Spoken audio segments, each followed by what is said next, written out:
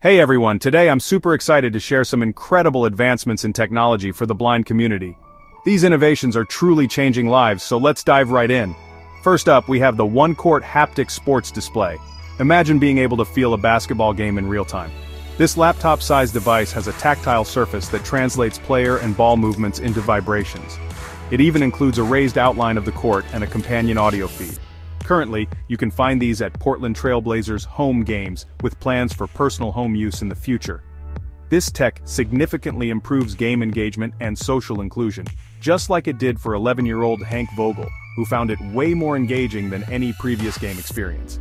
And the best part? OneCourt aims to price it similarly to cell phones or gaming consoles.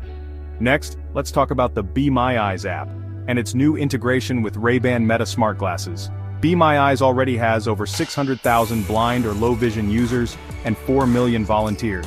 Now with the Be My AI assistant, these smart glasses provide real-time visual interpretation. This means enhanced independence and navigation for users. Imagine walking down the street and getting real-time descriptions of your surroundings through your glasses. Pretty awesome, right? Then, we have the Honda Scenic Audio app. This AI-powered app gives you real-time audio descriptions of landscapes, landmarks, and weather conditions during road trips. Developed with Perkins Howe Innovation Center, it makes road trips more inclusive and enjoyable for blind and low-vision travelers, and there's potential for future integration into Honda vehicles, making it even more accessible. Now let's talk about the bigger picture. The accessibility tech market is booming. It's projected to grow from $25 billion in 2023 to $37 billion by 2029, according to McKinsey Market Research. This shows the increasing importance and commercial viability of accessibility technology.